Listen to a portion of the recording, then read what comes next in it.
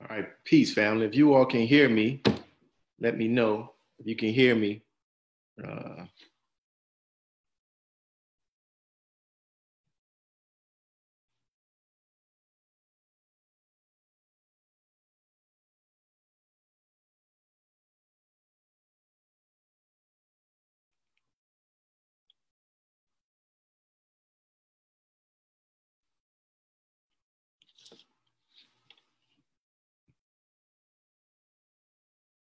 if you can hear me, let me know. We're still waiting for our brother to log in. But for those who are on, and if you are listening, let me make sure the volume should be good. Volume is up here where I am. So we thank each and every one of you all for tuning in every week, and we pray that you all have been enjoying the interviews that we've been blessed to do. I sent out some invitation to some people, so I'm looking to get some responses. We have some good people, inshallah, coming up. So you should stay tuned for some big announcements. Stay tuned for some big announcements. And what I want to do, just to lay the groundwork to talk about some stuff. One second, you all.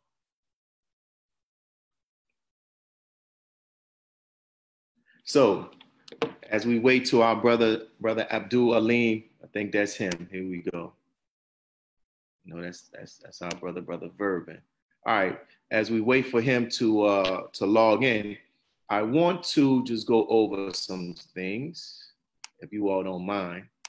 So when we talk about these testimonies, if you know me, many people know me, I'm big on trying to get some type of quantitative data to be able to measure what we're actually doing. And so you should see here on your screen, you should see this, these pie charts, right?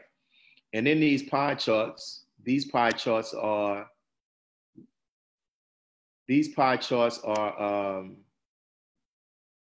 from a survey that we did regarding the testimonies.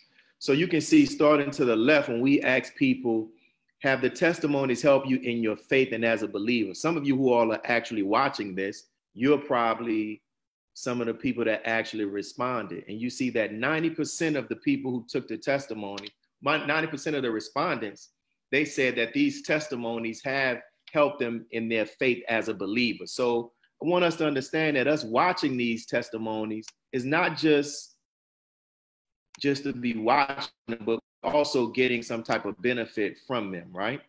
So we go back to that. Because then there's a second one. You see here, also when it says, to your right, when it says, have the testimonies help you gain a greater understanding of the Honorable Minister Louis Farrakhan. And you see that 90% of the people said, 90.2% exactly said the testimonies have helped him to gain a greater understanding of the Honorable Minister Louis Farrakhan.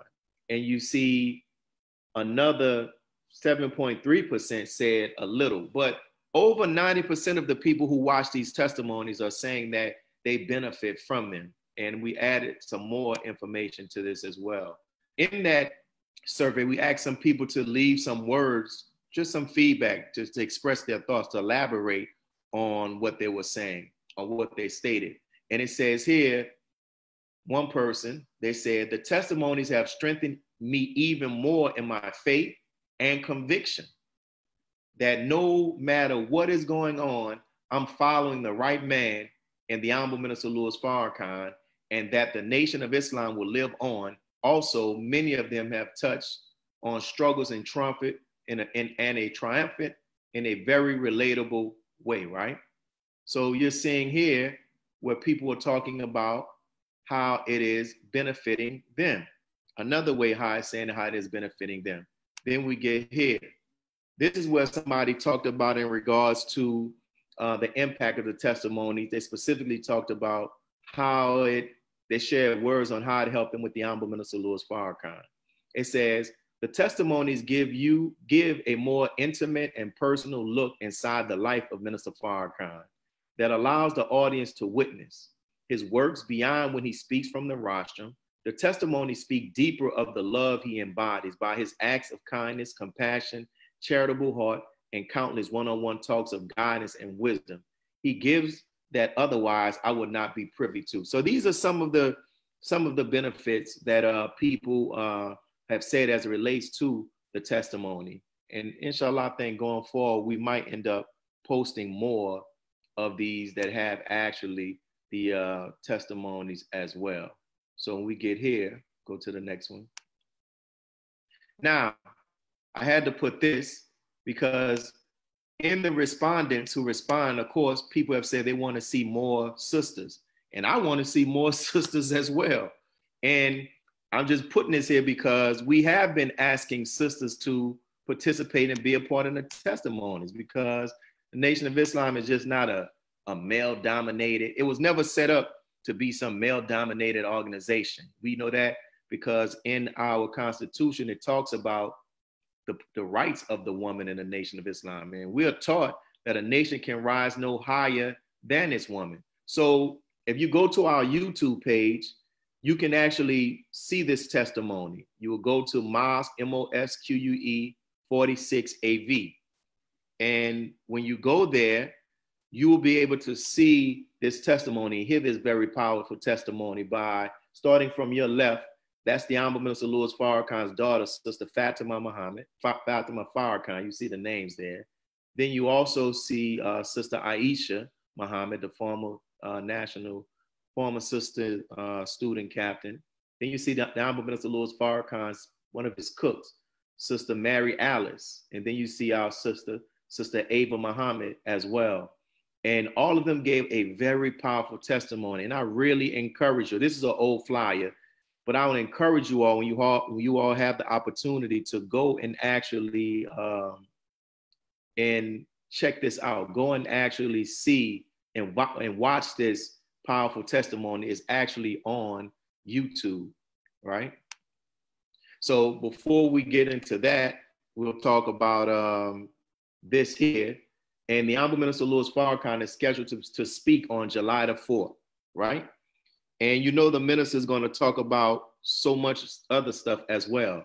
He's going to talk about what's going on, the COVID. He's going to talk about what we're seeing, you know, and make sure you tune into this. So check the fly out.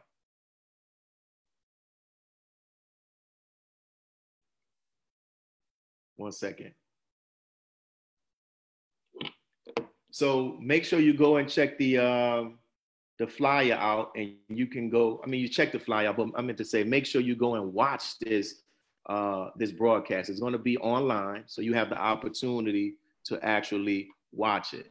We're still waiting for our guests to come on. If not, I might have to give my own testimony. So also take the opportunity to follow us on social media at Mosque number 46 AV, right?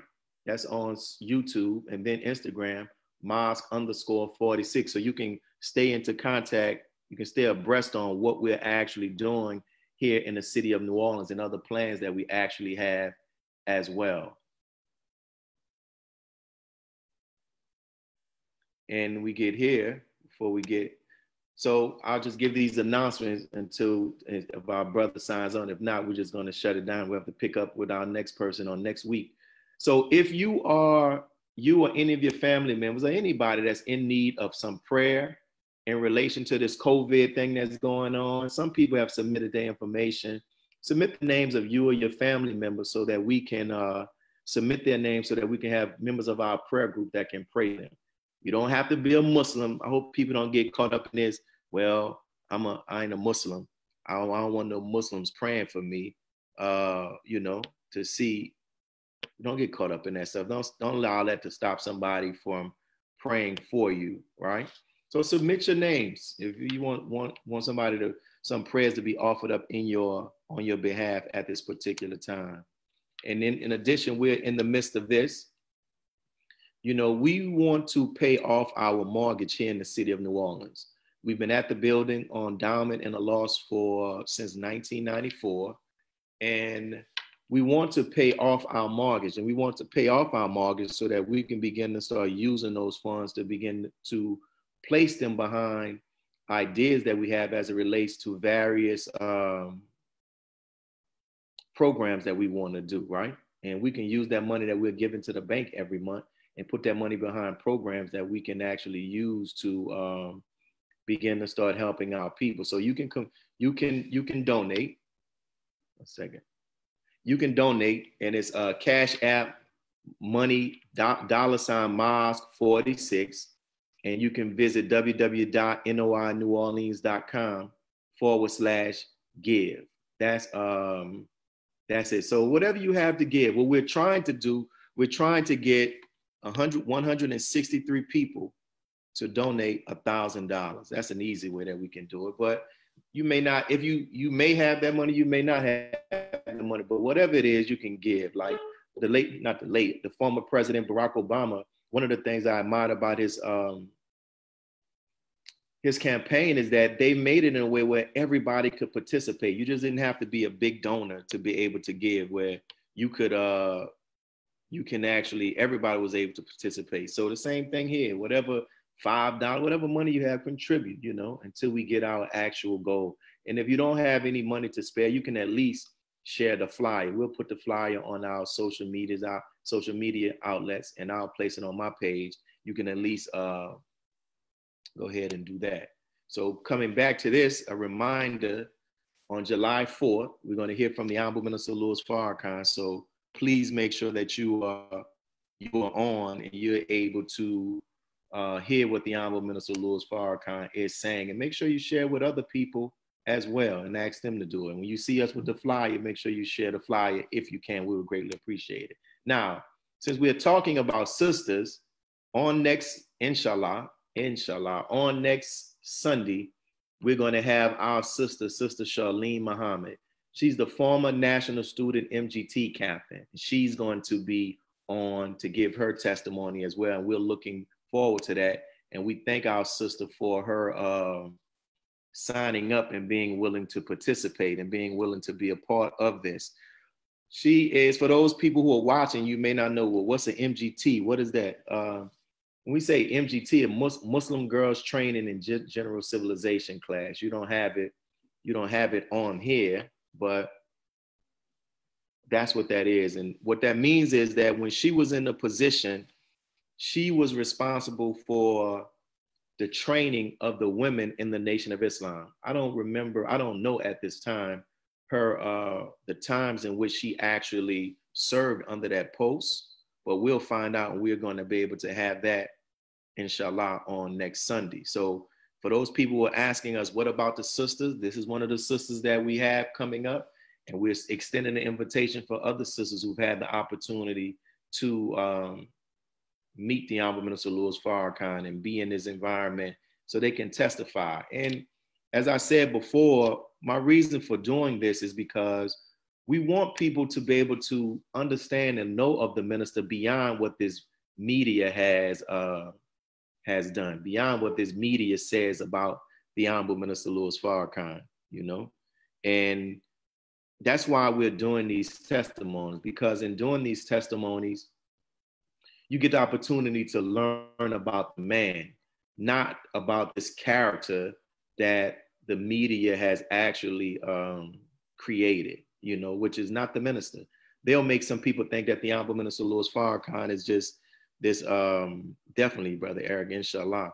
They'll make people think that the minister is just monster, this hater, someone who doesn't like people because they're Jewish and all that, which is far from the truth.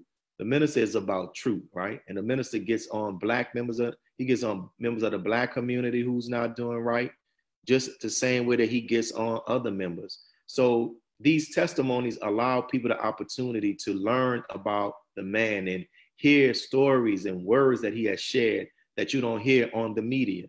So this is a part of these testimonies. So for those who are coming on, what we're doing right now, we're waiting for our brother to actually log on, but we'll go back. Remember to spread the word. The Honorable Minister Louis Farrakhan is going to be speaking on July the 4th. And see if you can get some of your family members, you know, see if you can get some of your family members to sit down and watch it and hear what the minister has to say, because he hasn't spoken publicly since February of this year during our believers meeting. We talked about, I'm just going back over some of these announcements. We talked about in regards to this, to pay off our mortgage, miles number 46. So we would appreciate whatever you have to give, brothers and sisters, and you can at least share it. You know, send it to some other people. You know, one of the beautiful things about social media is that you can share stuff with, you can send stuff to celebrities. If you feel like you don't have the money, send it to some people on social media that you feel that have the money, right?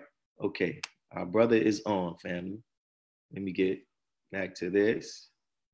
Okay, he is on.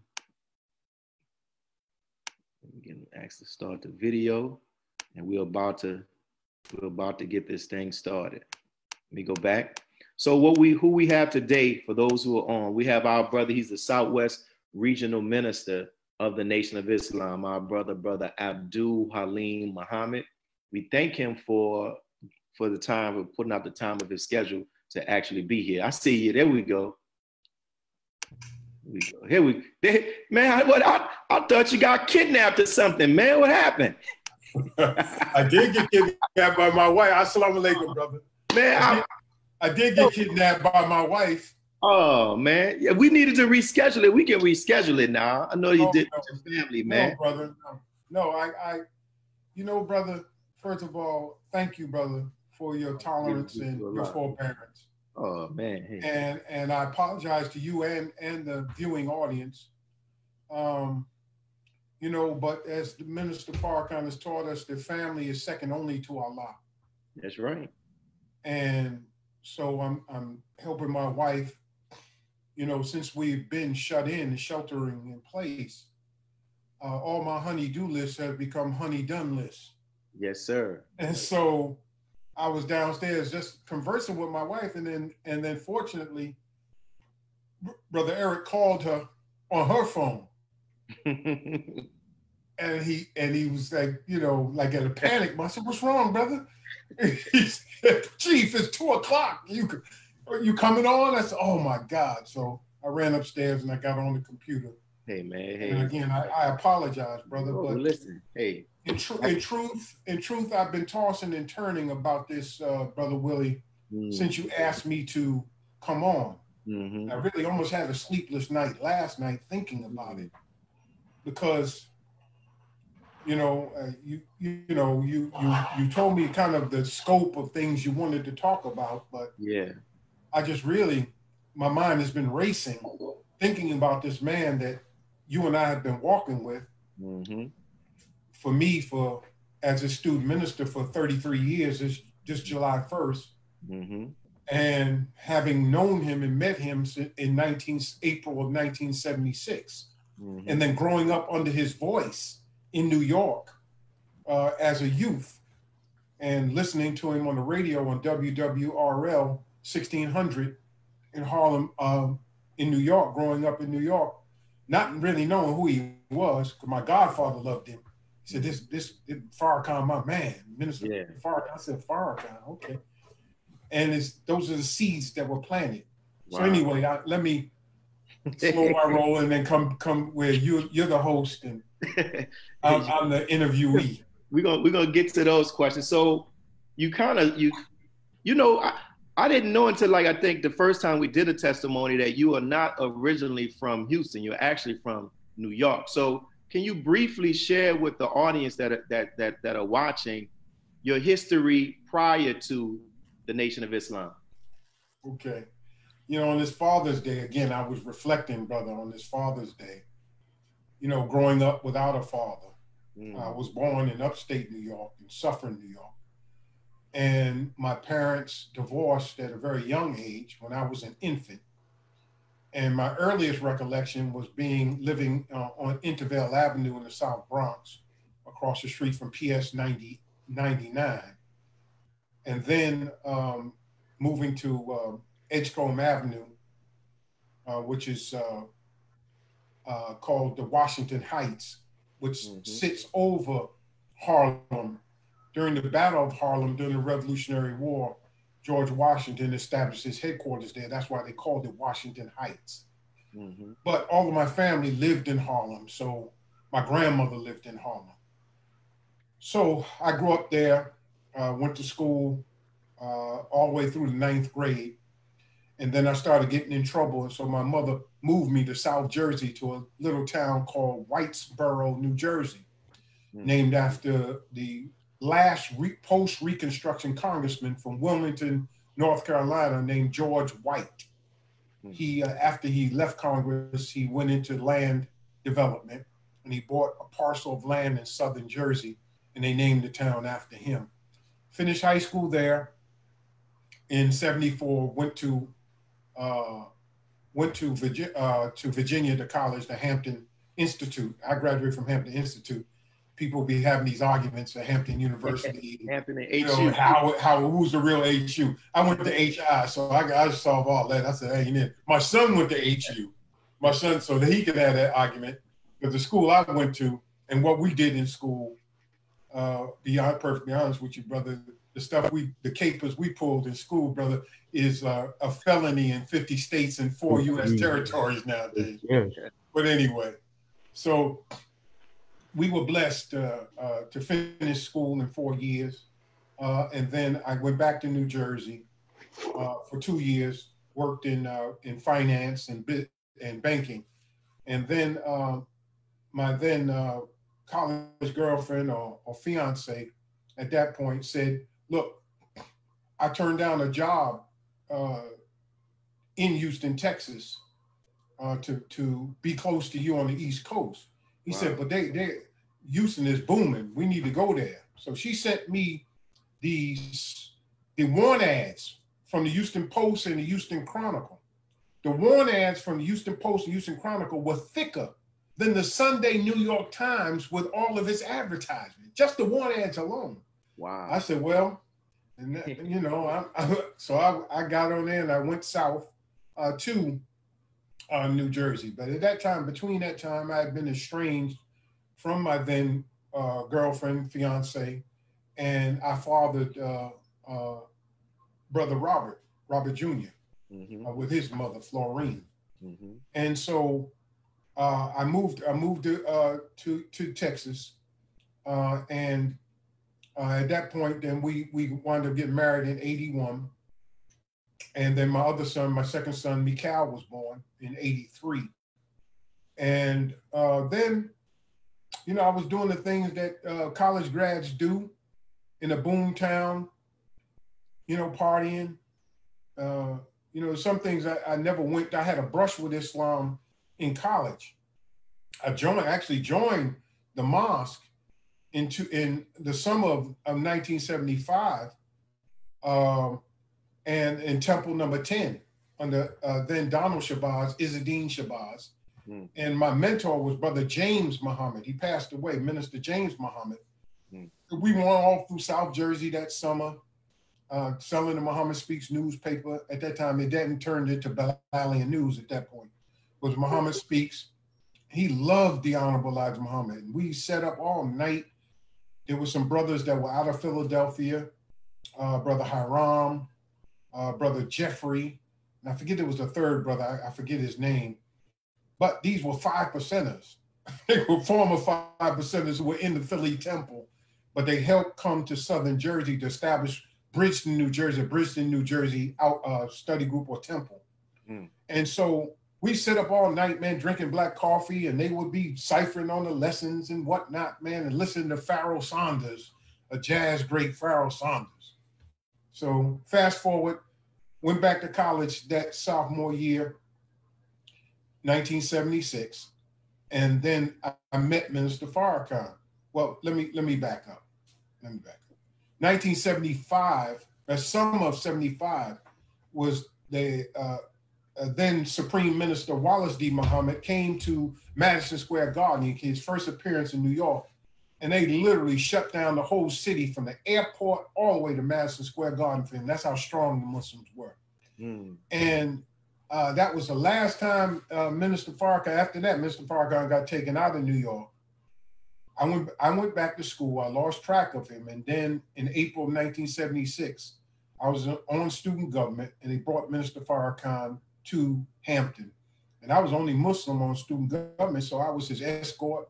I was his security. He stepped off the plane with nobody with him. And I literally freaked out. And he said to me, brother, calm down. Relax, brother. I was like, he said, relax. He said, relax, brother. I said, yes, sir. I remember us going to a restaurant. You know, it was good college students. They didn't get a chance to get something to eat. So when a guest came to town, we got to take them out to eat. So I ate everything on the menu. They took her to a Chinese restaurant. And I remember Mr. Farr, he was just so humble, man. It was amazing. Because I was expecting that fiery Farrakhan that I knew, man. And he was just so humble and so kind.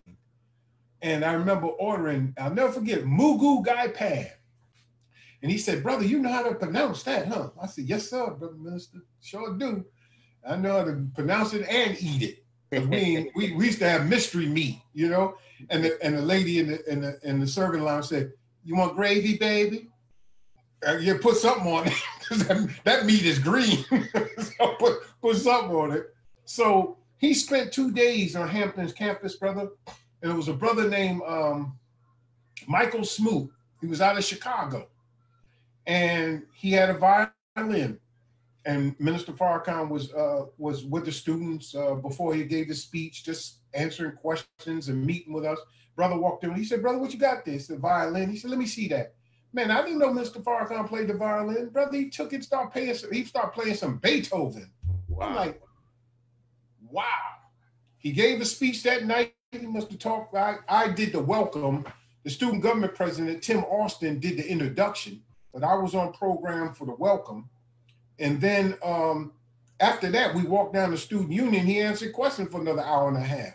Wow. Now, the last time I saw him before that summer of 75 in New York, or 76 in New York, in fact, at the Apollo Theater, he was trying to get a plane out of Hampton, Virginia, into Landover, Maryland, or into DC, because he wanted to go to the Jimmy Young Muhammad Ali fight. And he just couldn't catch a flight. And everything he tried just wouldn't work. And I remember him telling me, as much as he loved the fight game, he said, I don't like that crowd that's around Ali, though. I remember him saying that to me. And then he said, I wonder why Allah doesn't want me to be there. And anybody that reviewed that fight, it wasn't a very good fight. Ali was not in shape, and Jimmy Young. A lot of people thought that Ali had lost. So anyway, fast forward that summer, the Urban League had a program at the Apollo Theater, and Mr. Farrakhan was the keynote speaker, and I happened to be in New York. And he spoke, and I listened, and then I was outside waiting. He walked out the front door, out the front of the Apollo, and I saw him, and he remembered me. And that touched me, because I said, all the people Mr. Farrakhan know, he remembered me. He remembered my name, and oh, my brother from Hampton. How you doing, brother? And that just warmed my heart and endeared me to him even more.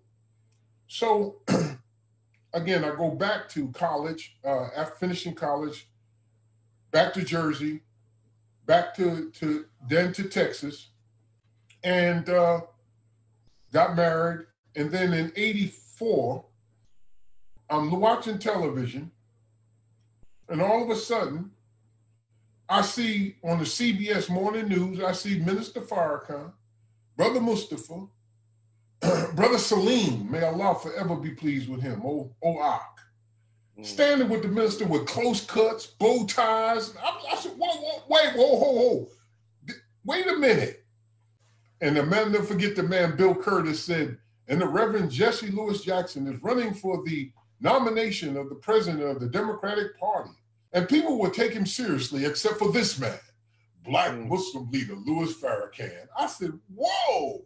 Wow. And the minister was saying, you know, Brother Jesse is like a man. He's like Joseph. He has a coat of many colors. Come and support him, brothers and sisters. Let's get behind the candidacy of our brother.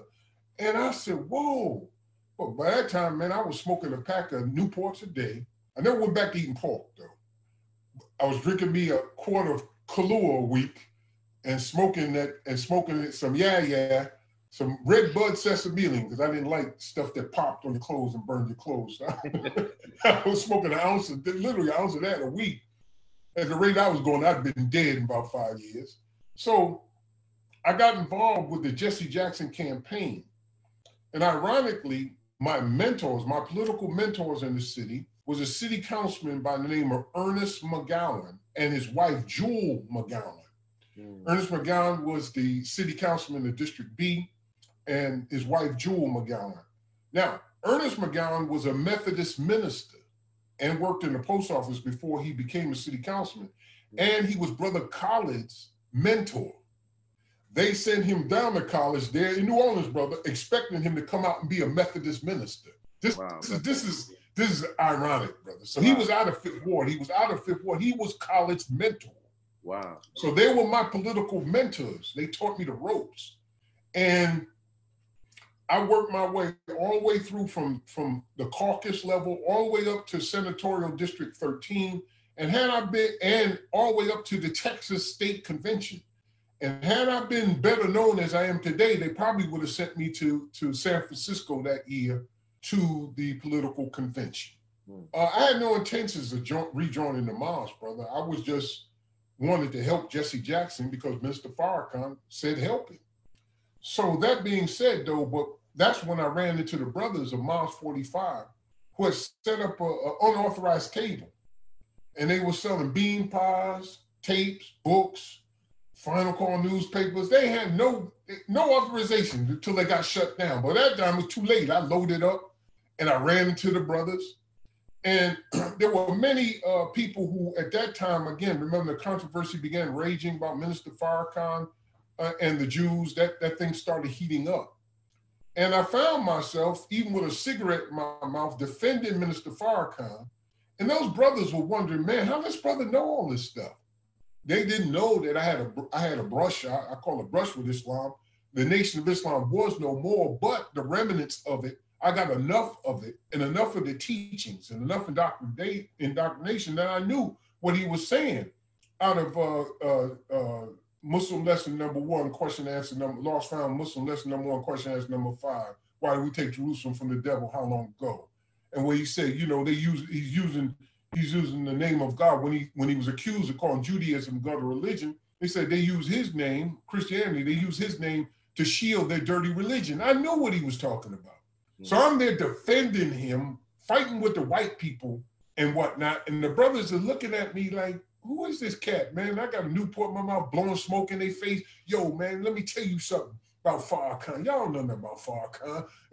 And he was saying that. So because I went to the Democratic convention, I worked in the bank. I was a new accounts representative. And they gave me vacation time off, brother. This is how Allah worked. They gave me time off. And what happened was that then the day of the convention, when I was go down there and represent my senatorial district, they called me, told me, you need to come into work. I said, you gave me vacation time. I can't come into work. People are dependent on me. There's no I don't have no alternates to what I'm supposed to do. Yeah. So they said, okay, well, we'll see you Monday when you come into work. I said, all right. I said, I ain't coming in. So I came into work on Monday and they had a stack of new account cards on my desk. And they said, well, go clear those cards up. And I said, nah, tell me what you going to do. Don't have me work all day and then fire me at 3 o'clock. Y'all must think I'm stupid.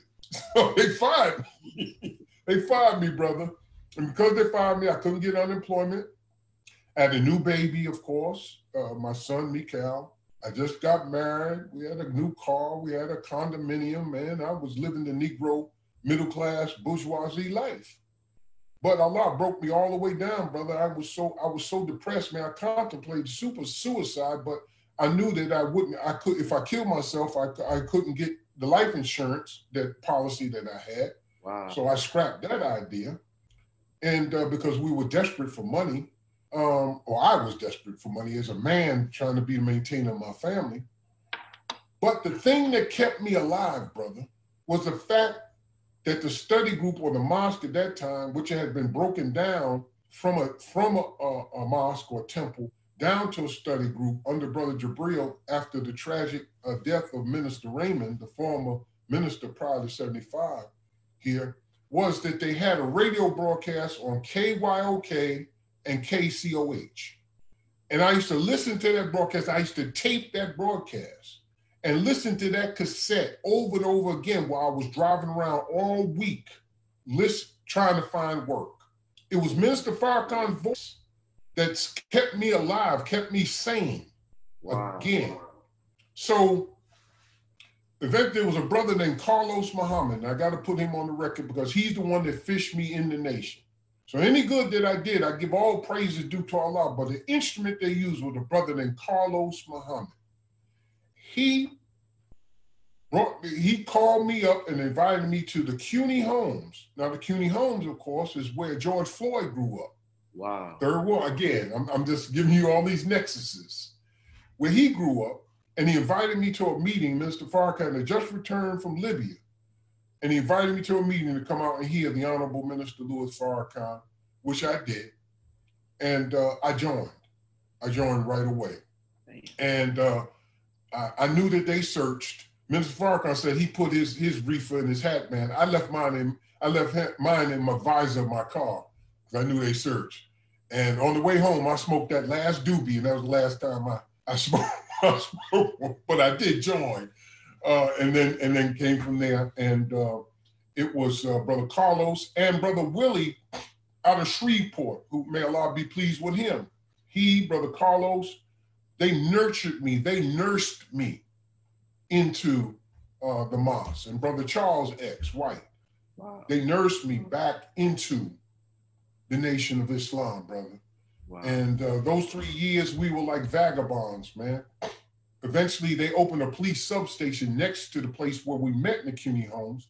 So we left from there, and we were like vagabonds, man. We met everywhere. We met in apartments. We met at the YMCA. We met at Texas Southern. We met at the YWCA. We met at Shake Community Center. We met everywhere. Hotel, ballrooms. We were just nomads in the wilderness, and. Then we got a place on Brandon Street. I think it's 8431 Brandon Street in the Sunnyside section of Houston. And then the minister came to Houston in June 30th, 1987. And he came to set the mosque up. What happened is that he asked us to write him, all of us to write him about what was going on in the city of Houston. So we did. He read those letters. And you know how we say in English lesson C1, he came to North America by himself? Minister Farrakhan came to Houston, Texas by himself. Man. He got off the plane. He had on a white walking suit like I got on, white patent leather shoes with a briefcase and his travel bag. Now they left me at the hotel, man. They I don't know why they didn't think I knew anything about security, but they left me in the room to secure his suite. Okay, so I was there. He walks through the door, and he sees me. He says, "Oh, my brother, that I remember your 19-year-old firebrand from Hampton." As soon as he walked through the door, everybody was like shocked, like, "Whoa, you know him?" Yeah. So we met that night with the laborers and Brother Khalil. I was Robert X. Brother Khalil, no, I was Robert 2X. Brother Khalil was Robert X. And the minister said, I come to set the mosque up. We're going to pick laborers tonight. And Brother Khalil, at that time, Brother Robert asked the minister, well, what is the qualities of a minister? And he began running it down. And Brother Khalil pointed to me and said, he should be our minister. He said, well, no, brother, I'm going to let the believers choose them, which he did. But in between that, Brother Khalil, like a campaign manager, I didn't ask him to, but he knew the way we soldiered over 3 years together. He knew there was something about me. And as a brother, he went and he lobbied. And the election was held that night. I was chosen the minister. He was chosen the captain as the secretary. And Gloria X Concepcion, may Allah forever be pleased with her, she returned to Allah, was my then chosen as sister captain. So that basically, and I became the student minister here July 1st, 1987. And I've been that ever since. And then I became the Southwest Regional Student Minister officially April 1st, 1994. You must can read minds because you ran through my first four questions and based on that first question. So you came right to this point. Is the next part. So how did you become the regional minister? And I'm gonna make it a two-part question. And what advice has the Honorable Louis Farrakhan given you regarding that particular responsibility, that post? Well, first things first, Brother Carl established the Southwest region. And I forever thank Allah for that brother's work. He's very, very methodical. He's an engineer by training, and that's how he operates. And he put this thing together, this region, the Southwest region together, and I thank Allah for him. But he was sat down. I still to this day don't really understand the total nature of the dispute that was going on, but he was sat down and I was interim. They just asked me to kind of come up to Dallas and take over things, work with the regional staff, then work with them. And then in April of '94, Minister Farrakhan transferred the region to Houston, which is the biggest city. It's the biggest city in the Southwest. Now, the advice he gave me was, he said, brother, don't go around building the region and let Houston go to hell. Mm. So that was the advice that he gave me, brother. And you know, in how I handle you and some of the brothers that are on the line right now listening and watching, you know that the way I do is like you got the teachings just like I do. Or I have administrative authority. But you are as intelligent, and everyone that accepts these teachings are as intelligent as anybody else, and I have to lean on the side of how he's handled me. And how he handled me is when I was a minister. Again, these things now, they come to me from these table talks. I thought I was going to need all my table talks. Here, all them napkins and whatnot I wrote on, brother. All those pieces of paper, all them table talks. You know what I'm talking about, brother, right? You do it on your phone. I need a pen and paper. But I got all of these scrap notes. I'm glad that they actually recorded, because I know I don't got it verbatim, but I got all kind of table talks. Wow. One of the table talks was when I was just not the regional minister, but you know, a lot of people were very angry that Brother Khalil Robert X at that time had went out and lobbied people so that when the vote was taken, then, you know, I was on the slate and he was on the slate. So they would write the minister. In fact, they walked away. I mean, half the mosque walked away. Wow. He asked them in the meeting, I got the tape. He asked them in the meeting, he says, just because your man that you nominated didn't become the minister, will you say, oh, and walk away? No, sir, but mister. No sooner than he got on the plane, Joker's back up. It was something, brother. But they wrote him. So I'm sitting at the table, man. I'm kind of nervous. I don't know how, you know, this man, brother, he's like a radio. You know, he picks up frequencies, brother. He'll tune in on you. I'm not being spooky. He'll read you. And then he said to me, he looked at me, he said, brother, you know, I'm sitting down the table from him. You know where Brother Ishmael usually sits, on the right-hand side of him? Yes. At the table? Well, maybe about 2 or 3 seats down from there. He points at me, he said, brother, you know, they write letters about me down there, about you down there, about you, brother. He said, but brother Farrakhan's not down there holding your hand. He said, whatever you're accomplishing is by the will of Allah. Mm. He said, brother, don't worry about them hypocrites. He said, you just keep on doing the work. Wow. Because I was scared. I was at the table, man. I'm telling you, man, I was like, man, like the Wizard of Oz. I was the Scarecrow, the Cowardly Lion, and the Tin Man, and Dorothy all wrapped up in one. But he read me, and he said that, yeah, he said, don't pay no attention to them hypocrites down there, brother. He said, you do the work. And my relationship with Minister Farrakhan, I wish I could say, like many of the student ministers and laborers and others, that, you know, I talk with him all the time, I'm this, that, and the other. I don't. He's always handled me in a certain way, and that's why I handle you and others this certain kind of way, is look, you know the teachings, you got a field to work out of, go work that field. If you need, you're gonna do something is outside of you feel of your authority. If you have a doubt, call me so that I may give you what I know. And therefore, if something happens, you know, they'll call me and I'll say, yeah, I approved it or I didn't approve it. That's all I've asked of you all. And that's how he's handled me in these 33 years.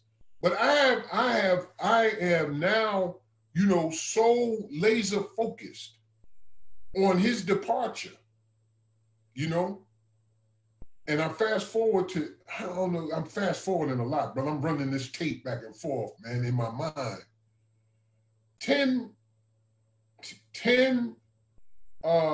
11, 15, 10, 10, 15, 10, 11, 15 was the next day.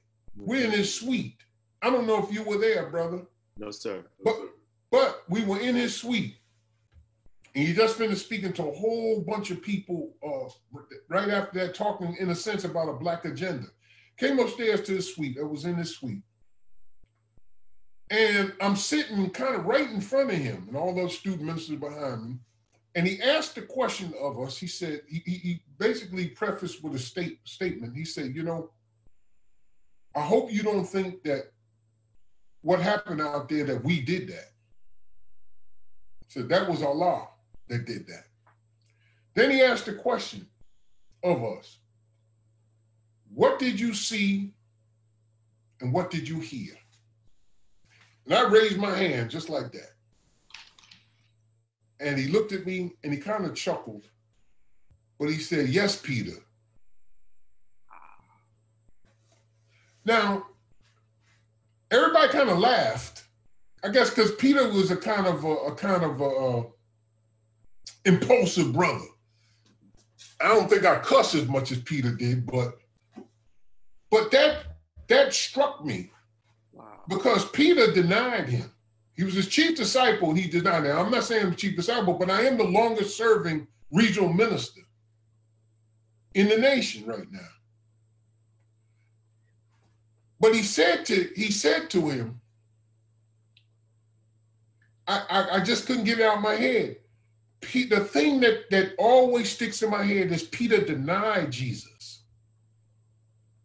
So I was anxious to come on here and witness, to make sure that this is on record, that if I lost my damn mind and said, I don't know him, you could play this tape 1,000 times. So look at this fool.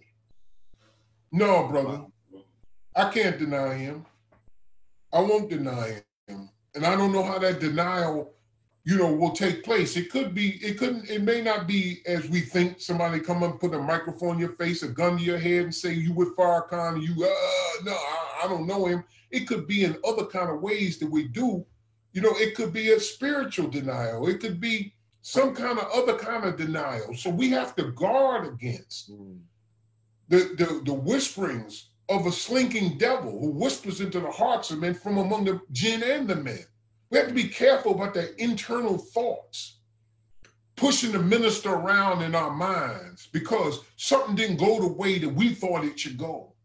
Or he seemed to move too slow on something that we thought should happen. Or he didn't respond as quickly to a question or request as we thought, you know?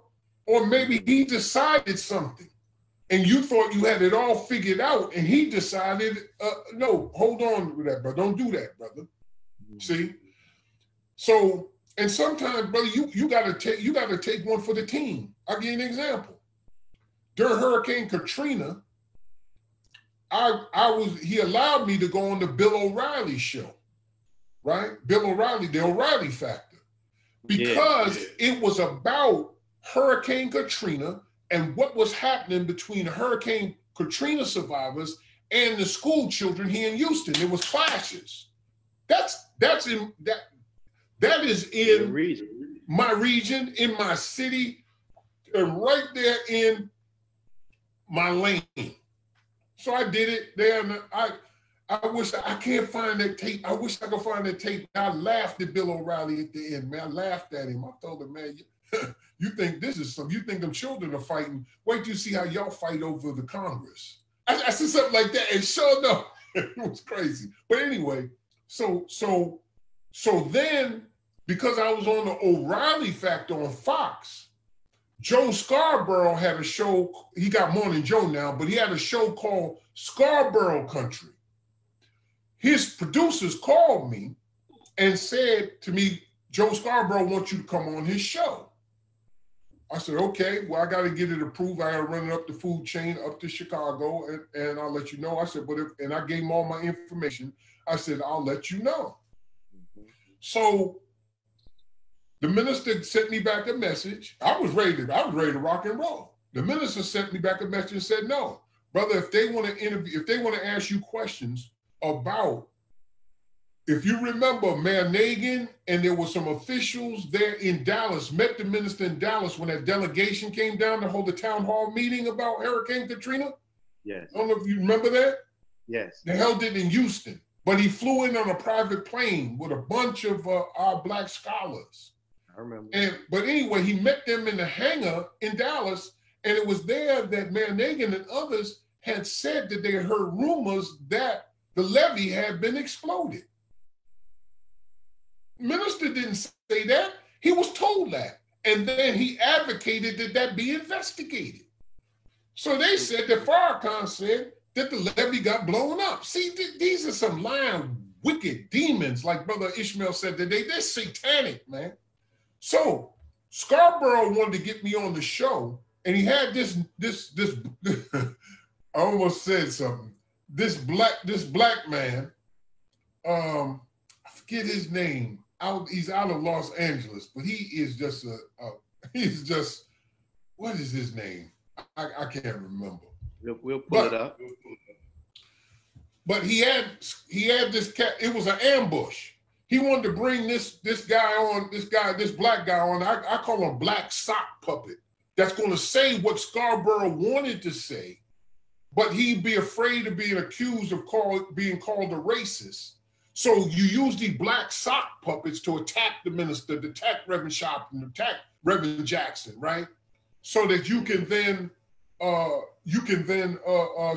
sit back like, well, I didn't say it, he said it. I forget his name, but he's a real man. He just is silly, man. But he's a reverend something, Reverend. But anyway, it was an ambush. So the minister told me, no, you can't go in there. If they want to talk to me, have them call me, brother. I said, yes, sir, my minister.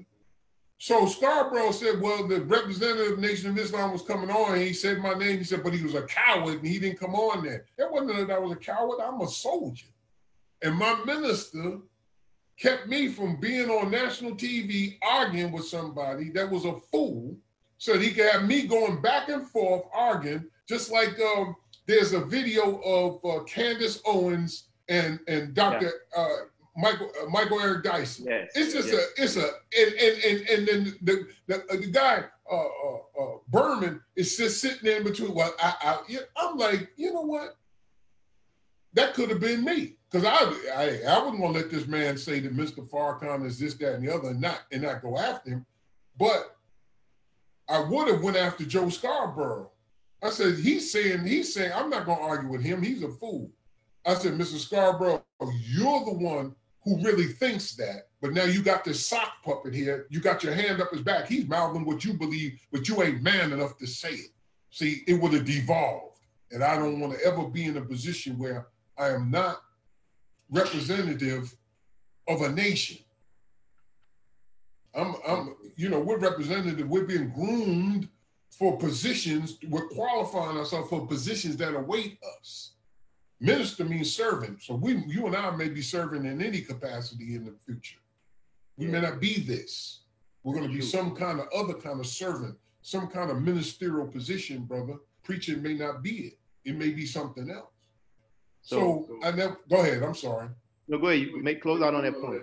I just always want to never be, how can I say, it's not diplomatic, but I just never want to be in a position where I'm not reflecting the best possible representation of the man who's the best representative of the Christ, the Honorable Elijah Muhammad.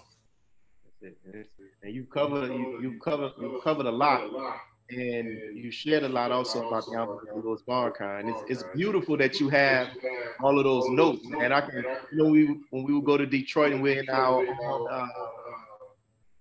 our museum, I can see those things being there, So as we talk about the minister, as I talked to you briefly before this, I just want to bring up some questions, and you can just share what you have observed as it relates to the Honorable Minister Louis Farrakhan. Like, what can you share with the viewing and listening audience about how the minister understands people's personal journey to become the best of themselves? The minister said, I heard him say on a lecture, and I wish I was like student minister Abdul Haq out of Newark, and I sure miss brother Abdul Hafiz, because he was like my memory bank. I mean, he was like my computer. Hafiz, do you remember so-and-so? Yes, my brother. And he'd run it down, who was there, what happened, what were the circumstances, what was the context. I still weep to this day about my brother returning to Allah. I don't grieve, but in my heart, every time I think about him, I see a picture of him, brother. I just remember the times I had with him, and how he would be like. I would ask him a question, he would be able to say. But the minister was one lecture I was listening to, and the minister said, even when he goes into the jungles of Africa, or up in the Amazon, the jungles of South America, the ghetto, or wherever he is, he said he has never met, listen to these words, he never met a human being that he didn't see some aspect of God in them that was greater than him. Wow. Repeat that? So he said that no matter whether he was in, I'm paraphrasing now, whether he was in the jungles of Africa, or the jungles of Central South America, or the ghettos, wherever, he's never met a human being that he did not see some aspect of God that was greater than him. In other words, he said to us in Detroit at dinner one day, he said, blessed are the pure heart, for they shall see God. And then he added, in everything. He says, I see God in everything. They're saying that they hear an echo. Do you hear echo, brother? Now, let me see. I just hear my voice, but go ahead. We got it. Okay. Yeah. Well, I'll put in a thing so that they don't hear echo. Yeah. You can hear me? Yeah, I can hear you. Okay, I hear you. Okay. Yeah, that's what's done. Okay. So he said he sees God in everything, including the workings of Satan. Wow. Because Satan's working for God. In the end, he's working for God. Remember now, in the Holy Quran, what is the devil's going to do? He's going to deny you in me. He said, I have no authority over you, so if I called and you obeyed, I deny you associate me with Allah.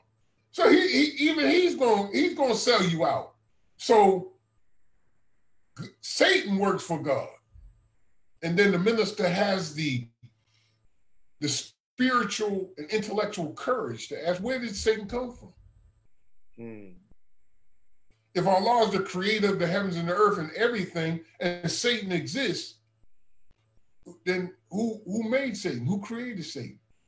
See, that's a deep theological question, brother. But the minister, the kind of man that has the ability to ask it. But then again, look at the question that you asked me. I'm giving you that answer. The answer is that he looks for God wherever he sees him. He's looking for God everywhere. And that's how he sees it in us. And he lives the lessons. You know, why isn't the devil settled on the best part of the planet Earth?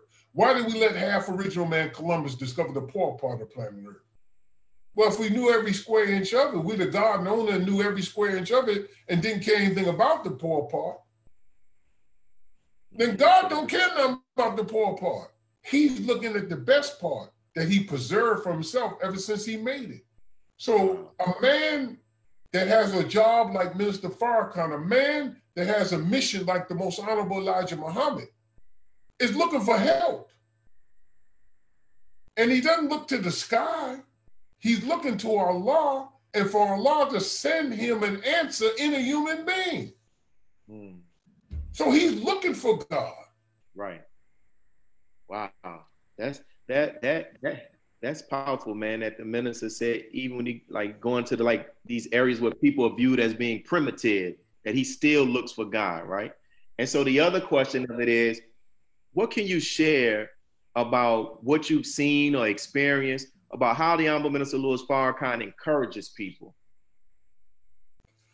I've seen him encourage children, elders, those who are sick, those who are going through,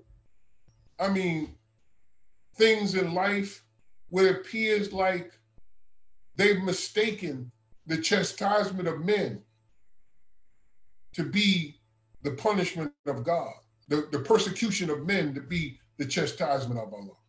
And he helps them to discern between the two. And he helps them to be able to know the difference between what is the same, what is similar, and what is opposite. His ability, brother, to help you sort that out is how he helps people to see the best of themselves. And most of us, after we meet him and be with him, we're on cloud nine. How many times have we been with the minister, bro, and someone will come up and shake his hand and say, I'm so pleased to meet you. And the minister will say to him, either in the airport or the hotel or in the suite, oh, I'm more honored to meet you. That's right. You're honored to meet me? Yes. Right. One time I asked him a question. I don't know, it was after that, it was we had coffee with the minister that morning after that believers meeting where he definitely definitively made sure that everybody understands there's no successor to the Honorable Elijah Muhammad. He's the eternal leader. And he also dealt with our relationship with the church of Scientology. You remember that believers meeting? Yes. Well, I was there sitting next to Abdul Malik, sitting next to Brother Tony, and we had coffee with him that morning. And the stuff he was saying, brother, about us that were around that table, you know, sometimes, brother, you don't even believe, you think that you are hardcore Muslim who are proud to be black and proud to be one of the beloveds of Allah, man. But you and I sometimes, brother, we're victims of a world that one has two curses to it. The curse and the mythology of white supremacy and the curse and the mythology of black inferiority. And we don't know how deeply subconscious that is, that people have told us we can't, we're not this, we're not that. And I'm not talking about the kind of confidence that comes up with just arrogance or false bravado, but we really sometimes lack good proper self-esteem. So when a man of God tells you all these beautiful things about yourself, sometimes, brother, we literally go about the business of trying to prove him wrong by doing stuff that's completely opposite of what he told us. But in this particular instance, he was telling me some stuff about myself and all those around the table. And I just sat there and I said, Brother Minister, knowing that he could see through me, brother, hell, there ain't no need of me trying to, you know, like this movie called Village of the Damned. These children, these alien children could read people's minds and cause them to drive their cars off the cliff and shoot other people and all that. And his teacher knew who they were. So he put a bomb in a book bag, but he would think about a brick wall so that they couldn't read his mind and know that this time bomb was. Sometimes we're so stupid, man. We be trying to think about all kind of stuff, hoping he's not reading our mind, man. But in this time, man, I'm like an open book. So I'm sitting right down the table from him at coffee. And I said, Brother Minister, why do you keep me around? And these were his words. And these were his words. He said, brother, how could I love God who I've never seen and not love the God that's sitting right in front of me? So if every time I see a black man, I'm looking at God, man, we need to take the Honorable Elijah Muhammad at his word. And Minister Farrakhan has demonstrated it. And if we would do that same thing, which is the master's last commandment to his disciples, love ye one another even as I have loved you. What would make the minister so happy if we looked out for each other like he's looked out for us? If we would be as forgiving and forbearing of him, of each other, as he has been of us. As he said many times in many a laborers meeting, Brother Willie, he said to us, Brother Student Minister, I could have got rid of all of you at any time. That's right. That's right. And it's interesting, this was a latter question, but I'll bring it now, that you use the word forbearing because that's actually one of the meanings of the holy name that he gave you. What connection do you see in that? Well, you remember you were at dinner, I think it was 2005, 2006, when the Essence Festival came to Houston and he spoke. Right. And we were at dinner and he asked me why I was studying for my PhD. I had got my master's and why I wanted to get my PhD. And I told him out of the book of Isaiah, I wanted to help rebuild the wasted places and rebuild the wasted cities.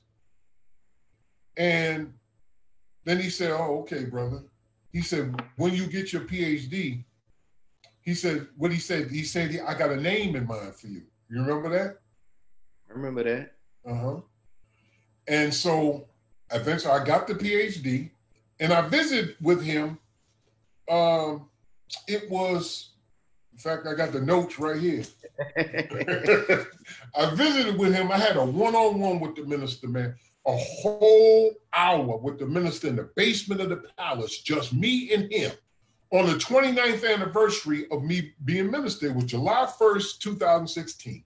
Look at that. And he told me to write him and I reminded him that he promised me a name and to write him about a name and my financial condition. I did both. So again, we come to a laborers meeting. It was a year later now. We come to laborers meeting at the Salam restaurant, and I don't know if you've seen that picture of him talking to me. We're very close to one another. And then there's another picture with him hugging me around my neck. That was in between, Savior's Day had taken place in between that, and he had told Brother Hillary at that time, he said, Brother Hillary said, you know, Brother Minister, you know, with that British accent, this name Hillary, I don't want to have the same name as that woman. Something to that effect. Listen, so I got a name in mind for you, brother. And I laughed. He said, I'll give you a name. So we, at this labor's at the Salam, I think it was July the 7th of 2017. And so he greeted all of the student labor, certain student labor, he greeted and he was talking to me and I said, and I'm not thinking about myself, brother. I'm thinking about my brother. I said, Brother Minister, I just want to remind you, you know, you said you won't give Brother Hillary a name and you said you had a name for me. He said, yes, brother. Tell Brother Hillary his name is now Brother Abdul Hakim. I said, okay, wow. You know, like that. So he'll tell you to this day how that whole thing went down. He said, and brother, if you come back to the believers meeting that following Wednesday, I remember that. He said, I will give you your name. Now, if you ever could review that tape, there was a certain point in time where he brought up the E-team, he brought up the regional laborers, he brought up the national laborers, and we were all standing on stage. And he was pointing at Brother Hakeem, and he said, and this is Abdul Haleem. And then somebody whispered to him, he said, Hakeem. So yeah, Abdul Hakeem. And so he said he was going to give me my name in front of the whole nation. That's what he said. But he didn't. He closed out, Assalamu alaikum. So I normally, you know, brother, if you know anything about me, you know how I am. I'll stick around afterwards, especially if he gives a speech on Sunday, to find out which one of the student ministers I can make sure get to the palace for dinner. You know, as a regional minister, that's what I'm going to do. And Brother Ishmael usually tags me to do that. He said, Haleem, tell the minister to stick around. We're gonna read the list. I said, okay, brother. So, but this time, brother, I said, you know something? I need to go back to the office. I normally don't do that, but this time, gotta get it. It's a mystery, God. You have to look, brother. It's the thing about, and the minister taught this. If you remember him talking about Malcolm telling him he was going to Boston to be the minister.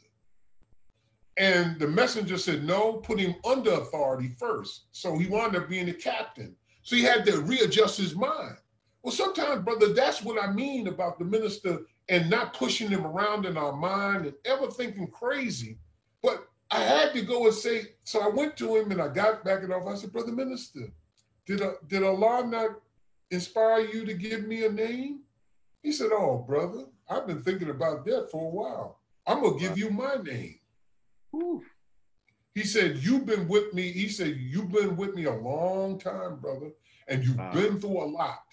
He said, I'm going to give you my name, Haleem. It means forbearing. It's the attribute of Allah where he does not punish you right away for the violation of his law. I said, oh, yes, sir, brother minister. He said, Abdul Haleem. I said, well, how do you spell it? And I asked him, he said, you can spell it either way you want to. I chose Haleem, Haleem. That's how I chose to spell it. But he gave me, and that was his name when I met him. He was Abdul Haleem Farrakhan when I met him. And that's the first time I saw that name. I saw it in your office on the picture that he signed, and it has that name, Haleem. So it's interesting how that all comes, right? And as we go, because I don't want to hold you up there, I got to squeeze these other questions in.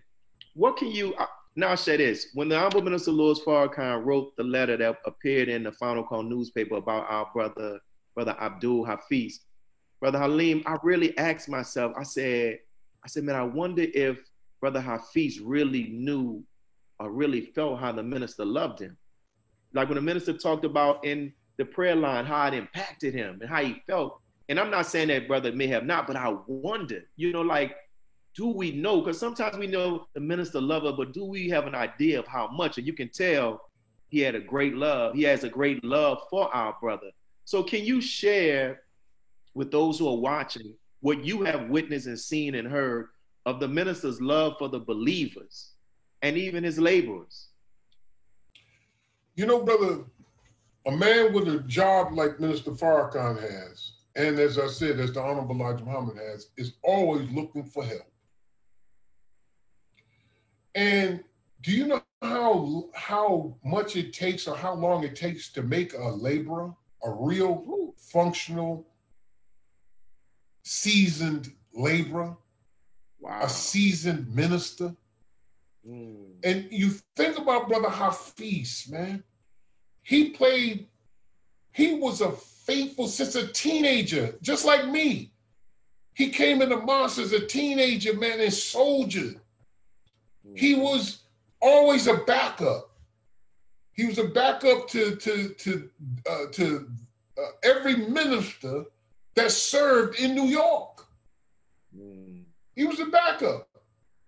They would get sat down or go somewhere else, and he would stand in for them, and then they pick another one. Then he would sit back there. Then they get removed or they move on. he'd step in again and again and again and again. And finally, he became the minister, and he became the Eastern Regional Minister. Wow. That man was a faithful soldier. And let me tell you something, man. His name was Hafiz because his memorization of the lessons, being a 5%er as he was. Right. But he had this tremendous memory. And we have Brother Waliullah on the line right now, Brother U. He used to be known as Brother U. He could bear witness, man. Hafiz was something, man. You know, when it came to, you know, like he's like one of those companions, brother. What reminded me of this is when Brother Hafiz returned to Allah after the Prophet Muhammad, peace be upon him, passed away, and Abu Bakr was the Khalifa. The Muslims had a battle, the Battle of Yamama, and many of the Qurra, meaning the reciters of the Quran, were killed in the battle. And it was at that point that Umar came to him and said, you know something? We need to write the Quran down and put it in one volume. And he said, well, how can I do something that the Prophet himself, peace be upon him, never did? And he convinced him to do it. And he went to Zayd, and he told Zayd, and he told him to do the same thing. He said he had the same response as Abu Bakr, but they wound up taking the Quran and putting it in one volume because the companions were getting killed off. Man, Brother Hafiz is institutional knowledge, brother. I'm institutional knowledge. That's a fact, man.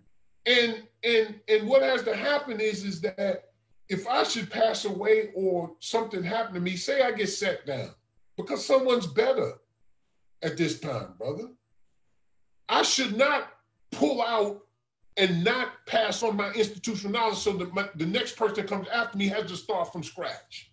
That's crazy.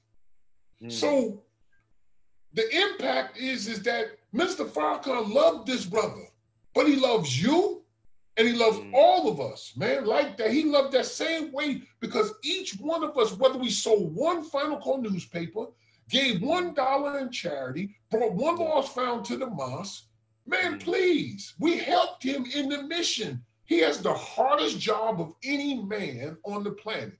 And let me close this point with this, brother. Well, I want to drive this point home, especially to these Negroes that be as brother out of Fort Worth, he calls it dry hating. Oh, not the minister, not Lee, but his protocol director. Yeah, they be dry hating on the minister, brother, and it gets under my nerves. But here's the point, brother. The minister did, which literally would appear to be impossible. Why do I know that Minister Farrakhan is the Jesus in our midst? Jesus raised Lazarus from the dead. Farrakhan raised a nation from the dead. Good point. Against the wishes of Mecca, against the wishes of Christendom, against the wishes of the Jews, against the wishes of Negro leadership, against the wishes of the U.S. government. He raised a nation from the dead. If that man ain't God, if that man is not God representative, then there is no God. Wow, that's a very, very good point. And I've heard that taught. I like the way what you use that in regards with that Lazarus, and that's an example. And while we're in that vein, when we talk about the minister, we've heard the minister talk about how he has listened to somebody talk about what they were going through, and even though he never experienced it, at the end of the conversation, he was so drained because he felt what they felt. Right? What have you witnessed and experienced about the Honorable Minister Louis Farrakhan? A great level of empathy. Well, when you love like he loves, right? And you really practice, one of the golden rules of Islam is you want your brother and sister what you want for yourself. Well, do you want somebody, if you want it for your brother and sister what you want for yourself, you don't want them to be in pain or distress. So when he's listening to these stories, it affects him like that because he loves like that. See, Minister Farrakhan's love, brother, is supernatural. Mm.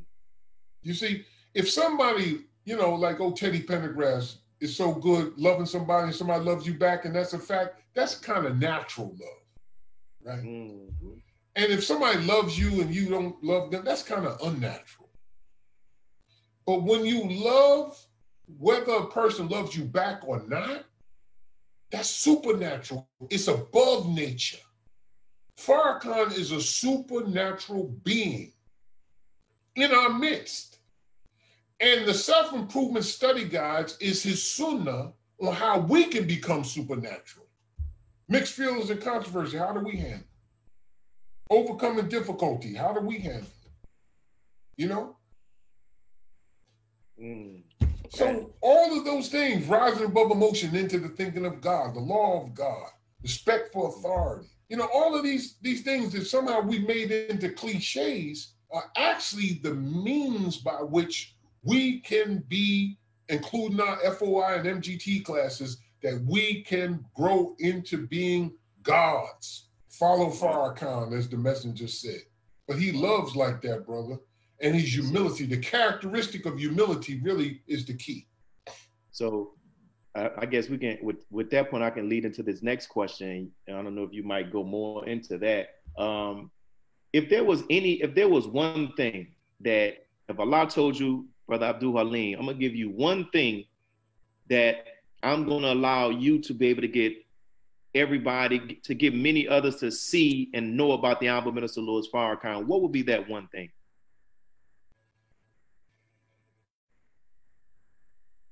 Love. And why love? Because love is a creative force out of which everything comes. Farrakhan, because of his love for his teacher, the most honorable Elijah Muhammad, Allah, and our people, out of that love, man, he raised a nation from the dead from nothing. He didn't have no 10,000 followers. He didn't have any money. He didn't have anything but a love for his teacher, Allah, and his people. And it was Brother Jabril, Brother Abdul Wahid, his family, and then those who came along to help him while we are where we are today. With a worldwide address that's going to be made on July the 4th. All the Negroes have spoken, all the Negro whisperers have spoken, all those that make white folks feel comfortable or just a little bit uncomfortable have spoken. All of them have spoken, police, experts, government people, governors, presidents, vice presidents, senators, congress people, all these so-called experts and scholars have spoken, but the man that everybody really is listening for is Farrakhan. What does real justice look like? So my point is love. Out of love, brother, all of this is possible. God is love. So when you flip that around, love is God. So if I had to say any one thing, it would be love, because love is God and God is love. And God, and what is God? Not only who is God, who came in the person of Master Father Muhammad, but what is God? It's force and power. So Farrakhan's love is a force and a power that has moved the material universe to answer his prayers. Right. I've seen that man, Brother Willie. Listen to me. We were in Jackson, Mississippi. I think it was 92. And Minister Farrakhan, Brother Jamil didn't come, and I had to raise the money charity. I raised the charity. And Minister Farrakhan challenged, is the wrath of God. Mr. Farrakhan challenged them because they had hung Brother Charles's stepson in jail. And he challenged them preachers like Elijah challenged those false prophets of Baal. He said, if your God is God, then See him bring fire down out of the sky. And at the end of it all, he said, he said, my God, you praying your God will forgive me. My God, I pray my God will kill them. Later on in that evening, after his speech, we were in the suite. And I'm not saying these things to brag, brother, but I do want to get them on the record. Yes, sir. That way, if I ever deny the minister, brother, you can pull this tape out, man, and say, that Negro lying, he don't know Farrakhan. The minister said to me, he went around the room, he asked me, he said, brother, how did you get here? I said, we drove, brother minister. He said, how many hours was that? I forget how many hours it was, maybe 6, 7 hours. And he frowned. He said, no, brother. He said, I don't want you driving that distance. You're too valuable to me. And then he must have sensed how everybody took in the room. He said, then he turned, he said, you're all valuable. He said, no, brother, I'm going to pay for you a plane ticket. Wow. I got on the airplane, and I'm going to tell you the truth, brother. I wish I'd have drove back. A storm was coming out of the Gulf as I'm flying back from Mississippi. Man, that plane was going like this, man. My stomach was in my throat, brother. And it rained literally 40 days and 40 nights. And the first levee that flooded and broke was in that very place in Jackson, Mississippi, where that brother was killed. Man, last point, Brother Khalil and I, the way we learned security, brother, was we followed the minister around, just like Brother Abdul Sharif and Brother Akil and them used to follow the minister around. We used to do that too, to do security. And we were at the Kennedy Center. The minister just gave a speech at the Kennedy Center. And at the end, he said to them, I'm going to Libya. And I dare you. I think he was talking to Reagan at the time. It might have been 85. And he says, and to prove to you that God is with me, and as he says, touch not my anointed, do him no harm. He said, in 30 days, God will show you that he's with me with the forces of nature. And in a sense, he might have said, Assalamu alaikum, and dropped the mic.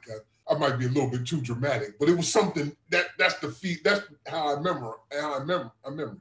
Brother, it wasn't 28 days. It wasn't 31 days. It was 30 days on the nose, man. A whole slew of tornadoes came through, like Pennsylvania, Ohio, that area, man, tore it up on the 30th day.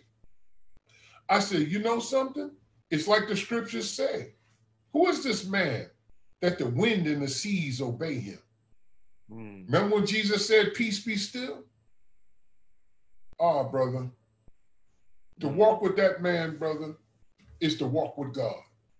I thank Allah for my father and my mother on this Father's Day. I'm going to have to go because I got a 3:30 call. Yeah. Let me say this, brother. I'm sorry that I came on late.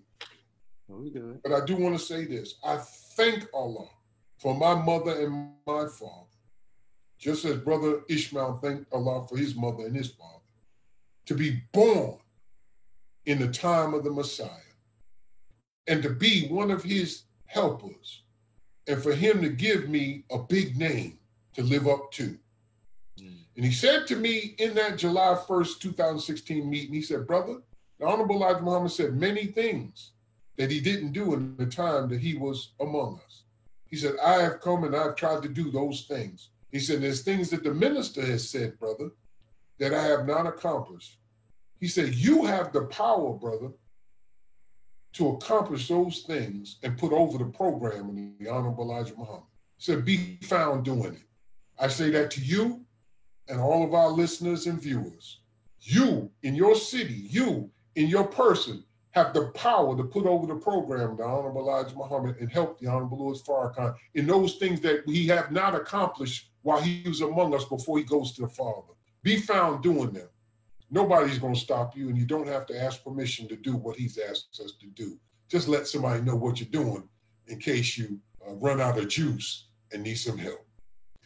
Thank you, my brother. And for those, I know you got to go on your next call. And thank your wife too for allowing us to have your time. And for those who are viewing on Facebook and on Zoom, type some message. What stood out to you about this particular testimony? What did you learn? What did you gain? You know, and also I know you're about to go, but for those also who are watching, our regional headquarters is right now in the midst of a fundraiser to raise funds to complete the renovation of our mosque, right? So I shared it on my page. I'll share some more, but we're asking you to give. It says $45 for number 45. If you can give more, but if you can't give, at least share it. Share it with 10 other people. They have money to give and to actually do that. So thank you, Brother Regional. And we're gonna post this, and we're gonna post this on our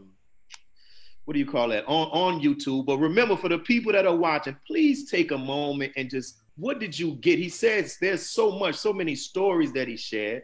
And you're tempting me right now, Brother Reed. You're about to make me ask you another question. If you need to get off, you can get off. You can get off. You can get off. So I'm going to close out. I got answers, brother. I got answers. I'm about to ask, but I'm gonna let you go get on your call. But as we get ready to close out, but thank you, Brother Region. I'm gonna do our closing announcements. But thank you, and may Allah continue to bless you. And may He bless you also. Assalamu alaikum. Alaikum salam.